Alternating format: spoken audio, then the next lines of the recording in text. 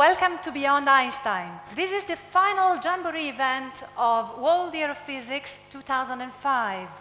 Albert Einstein's ideas are going to be explained, and hopefully in an interactive and entertaining way, by many special guests everywhere around the planet. Among them, very many famous scientists and Nobel laureates. This is going to be a real trip in space and time to please Albert Einstein. We are now broadcasting from Geneva, Switzerland at CERN, and we're going to broadcast from Taipei, Jerusalem, Venice, London, Chicago, and San Francisco. And we are also going to meet special guests in other places in the world: Egypt, Finland, the Netherlands, Brussels, the United States of America, Basel, Switzerland, Pisa, Italy, Hobart, Tasmania, and as far south as the Antarctic continent, South Pole. This is the first attempt at a 12-hour-long live webcast, a real marathon through space and time, the first live event that is using all possible media on Earth. We've got internet, of course, we are broadcasting on the internet, web, email, video conference, but also satellite TV. You can watch us on satellite TV. Just check how to watch on this very website. And this has been made possible thanks to a host of technology partners. I won't name them now, but you can see their logos right under here on the viewing window of the website. I hope you're going to make it. It's not easy. It's not trivial. If we make it, we're going to end up in the Guinness Book of Records. It's time to start the CERN event. We are in Geneva, Switzerland, as I said, at CERN, the European Organization for Nuclear Research. This is the largest physics laboratory on the planet. And I'm pleased to have with us today our Director General, Robert Aymar. Welcome. Hello, Paola. Thank you for being with us. So the floor is yours to start this event off. Okay. I think CERN is certainly welcome to have this last event of the year of physics. I think I did not like to call that the conclusive event, because what we like is to go beyond the Einstein. And for that, we should make sure that the science become popular, and the science should be recognized as part of the universal culture. That's why I hope we will take this opportunity of this event to have science becoming more and more known, more and more popular. And why not to discover, by increasing curiosity of everyone, to discover a new Einstein. I think is the goal. Thank you. It's hidden among the CERN physicists, for sure, the young ones. It's time to explain very, very shortly what CERN is all about. And because this is a multimedia event, we're going to do that with a short video clip. CERN in 3 minutes.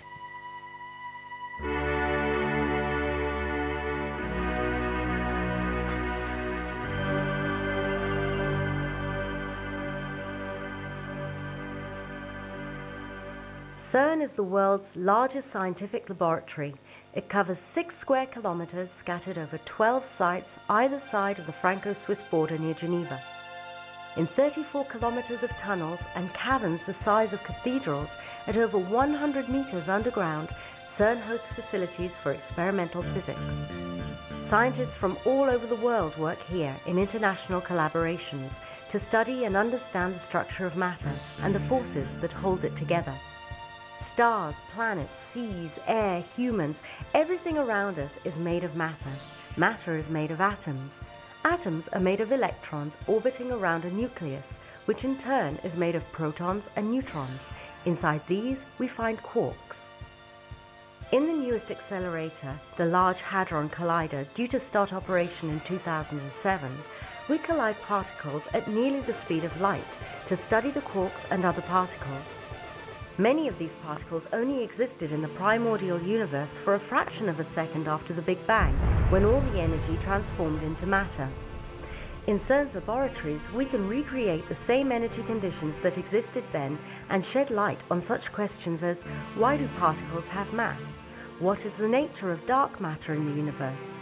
Why did matter triumph over antimatter in the first moments of the universe, making our existence possible? What was the state of matter a few microseconds after the Big Bang? The experimental and theoretical study of these conditions allows us to understand the fundamental laws of nature and to unveil the ultimate mysteries that govern our universe. In the course of their research, CERN scientists have often come across discoveries that have affected society and our lifestyle. The technology used for particle detectors is at the origin of security scanning equipment and of several medical applications. The research on antimatter has brought us positron emission tomography, which is used to diagnose and cure several brain disorders. Last but not least, the World Wide Web was invented at CERN in 1990 by the British scientist Tim Berners-Lee. The web soon grew beyond the world of particle physics and has become our primary repository of information, changing and improving the way people interact and communicate. To treat the massive amounts of data produced by the Large Hadron Collider, physicists, together with experts from industry, are building a web of cooperative computing called the Grid. The Grid will allow thousands of research centers and universities to share their data storage resources and computing power, transforming the Internet into a giant global supercomputer and building capacity for the science of tomorrow. Okay, may I invite now our first guest, Professor Marshall Ducloy, which is the chairman of the steering committee of the World Year of Physics. Please, Mr. Ducloy. Martial Ducloy is also the inventor of the World Year of Physics. So I really want to ask you how this idea came to you. How did you manage to make it become real? Yeah, it all started in year 2000. At that time, I was president-elect of the European Physical Society. And in many conversations with colleagues, physicists, we just complaining about the decrease of students in physics and things like that. And so I thought that we have to do something to find a worldwide response to a worldwide problem. And I came to the idea of having a World Year of Physics. And at that time, I thought, and I say, we should find a good date. And 2005 was a real one, because it was the 100th anniversary of the World Year of the 1905. Tell us more about 1905. What happened in 1905? 1905 was the annus mirabilis of Albert Einstein. He was 26 years old. He got his PhD that year, and he wrote 4 articles. He was not known at that time. He wrote 4 articles, which was published in the Annales de Physics. And 2 on the theory of relativity, in particular the famous formula E equal mc square, and 1 on the quantum hypothesis for the photon and the light, and finally 1 on the Brownian motion. Who else got an annus mirabilis in the history of science? Who else? Only Albert Einstein? Oh, there was a famous year of Newton. I don't remember exactly the date. Maybe someone knows. Okay. But it was at that time in 16 something, and he gave the theory of gravitation. So it's something not everybody can get. No, I think there are only 2 or a few people. Maybe we should also recall the importance of Galileo if we are speaking about that. But then, we have to go, coming back to that, we have to get the approval of all international organizations. So, first EPS agreed, then the IUPAP, International Union of Pure and Applied Physics, General Assembly of UNESCO in 2003, and finally, the General Assembly of UN. It was United very difficult. Nations. In June 2004, in time. And then we have to start preparing all the events. There are more than 85 countries which have organizing events. I think more than 2,000 events everywhere in the world. And really now we have to think, as Professor Emma was saying, to think how to continue in 2006 and more, because there are so much momentum, so big momentum from physicists to communicate with the public at large that we have to continue, we have to find the right events that we have to continue after. I mean, that's very important. That's our task now. Did you already get some results? I mean, you wanted more young people to study physics.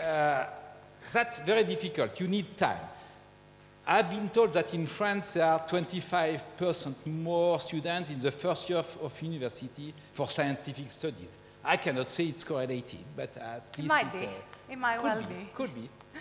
Professor Martin Huber, which is the present chairman of the European Physical Society. Welcome, Martin. Okay. We can go, I think you need the computer, so we can go to sit on the table, and you can go and sit on that chair. Thank you.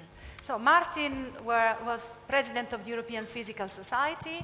I sit here, you go there. And you are now vice president of the European Physical Society, but you're also the convener of the highlight event in the panorama of physics event, not popular events for young people, but physics events in 2005. What was this event? Well, I think that was in Bern in July of this year, when we had a whole sequence of events which covered history of science, and which also was a celebration with the president of the Swiss Confederation, where we had lots of guests, including the Director General of UNESCO, who had first approved the World Year of Physics. He is not a physicist, isn't he? He is not a physicist, no. And he came to the biggest physics event. He came to this event and gave a short speech. Yes, we were very grateful for that. And then we had a major conference where we actually looked at the physics in future. It was also called Beyond Einstein, like your webcast here. Yes. It was called Beyond Einstein, Physics for the 21st Century. And there we looked at the fields which were unlocked by Einstein in 1905 with his famous papers. One part of the conference was called Photons, Lasers and Quantum Statistics. And of course, you see how important this field is now, because almost everybody has nowadays a digital camera, which clearly is based on the photon principle. There was another part of the conference called Relativity, Matter and Cosmology, where of course some of the most active parts of physics nowadays, and also things which are done here at CERN, were discussed. And in fact, also everybody is using the general relativity nowadays by using a GPS, the global positioning system. Yeah, we're going to listen more about all this later during the webcast. How these things have influence and how you should look forward in further developing these fields. And the third part was called Brownian motion, complex systems, and physics in biology, which of course stresses also the fact that physics is a central natural science and is fertilizing all fields of science. Okay, we can see here a picture of the Einstein Terrace that you inaugurated during this Yes, conference. This was the final event where we really put down something which stays there. There is also at the moment a major exhibition in Bern on Einstein, and there is of course what also will remain is the Einstein house, the house where he actually lived in 1905 in the old town of Bern. We are going to hear more about Bern later in the program. We've prepared a little video clip of best of World Year of Physics events, not physics events, but popular events. So best of clips, just to get an idea what happened in 2005 so far.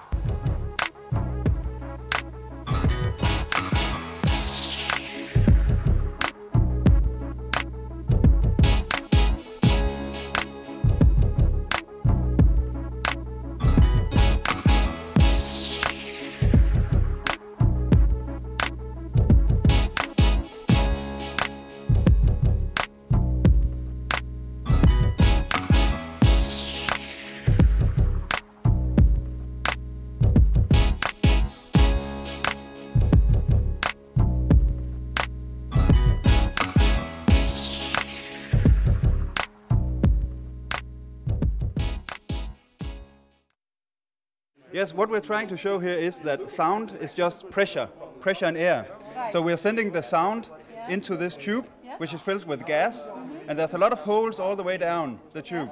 And the gas comes out and we light them with fire. So you have all these small flames, As we send sound into it, you get a pattern of high pressure and low pressure. It's called standing waves. We have a speaker here. We put it into a box just to get some more bass out of it. Yeah. So the bass pushes the air out of the hole, the gas out of the holes. Dancing flames. What are they causing?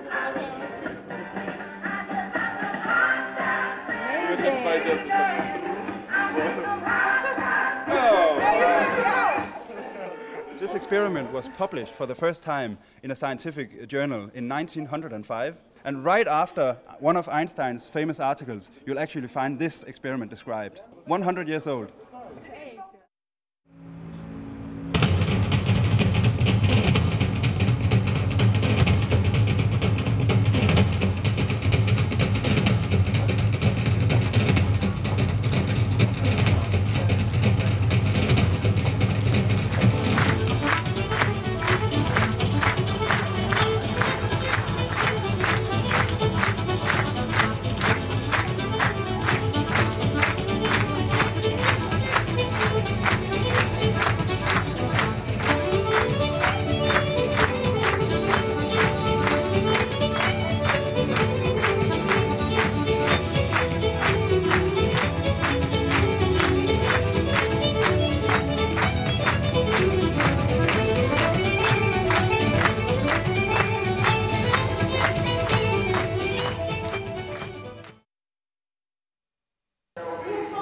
It is the most famous equation in the world. E is equal mc square. You don't have to be first-year physics students like these to know that means even the smallest amount of matter has the potential to release huge amounts of energy. Einstein transformed physics by confirming the existence of atoms and won the Nobel Prize in 1921 for his theory on electron emissions. His conclusions an inspiration to physics students today. Well, Einstein is a big part of science at a very early age, and he kind of lays a fundamental basis for physics. A lot of the stuff that he's done is, brilliant.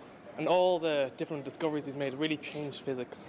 Evidence of Einstein's theories is all around us, from smoke alarms on the roofs of our houses to automatic doors that we all walk through. The mechanics behind these devices, all paying homage to the legacy of Albert Einstein.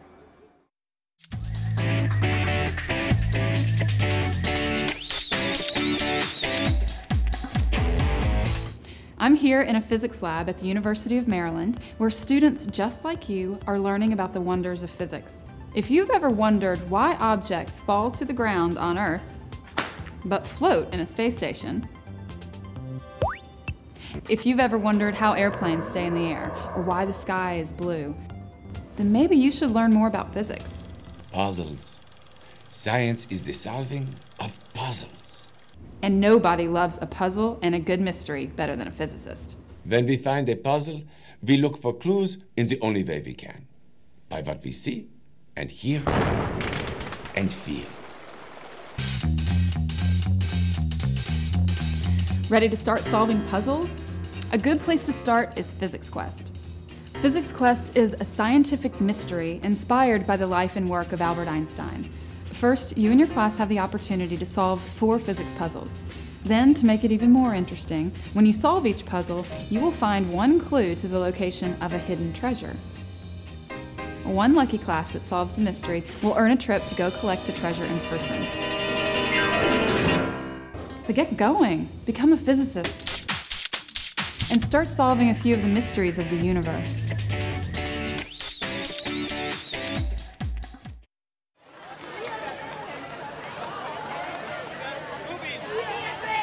Vienna celebrates physics.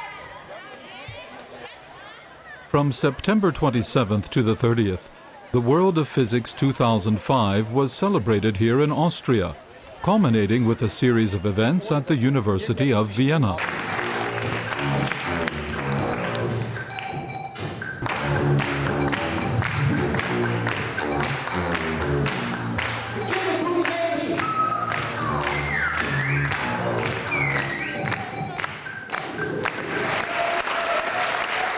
The World Year of Physics Talent Search 2005 attracted quite a number of young and very young researchers.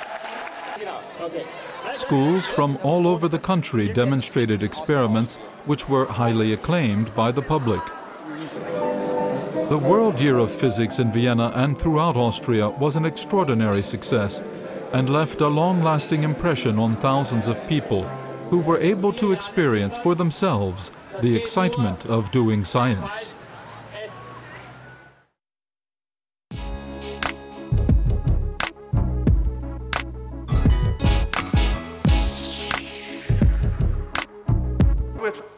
I think we are now ready to start our world tour through the Tandberg video conference system, and we are going to a very unusual place if we speak about science. We are going to the ancient library of Alexandria, Egypt. And I think this is very important as a message, a cultural message for science, and also CERN has a very big library with a big responsibility. Before giving the floor to Egypt, Dr. Emar, can you tell us about the CERN library first? Well, the CERN library is a very large place where you can read something like 2,000 new articles per year coming from CERN. And at the same time, this is devoted to what we call open access. That means everything we have is digitalized, everything we produce is available on the web from any part of the world which is related to the network. I think we are very proud to have been one of the first to start this open access to science to everyone. I have personally signed the Berlin Declaration to formalize this important commitment, and we hope by next year to have more and more institutions involved in this open access in order to allow everyone in the world which have not perhaps a very high revenue to buy all these articles from the publications editors. I think we'll be quite glad that they have access to our production and more. That's why this open access is a very, very strong message I like to convey to you. Try to assume that more and more institutions will become members of this open access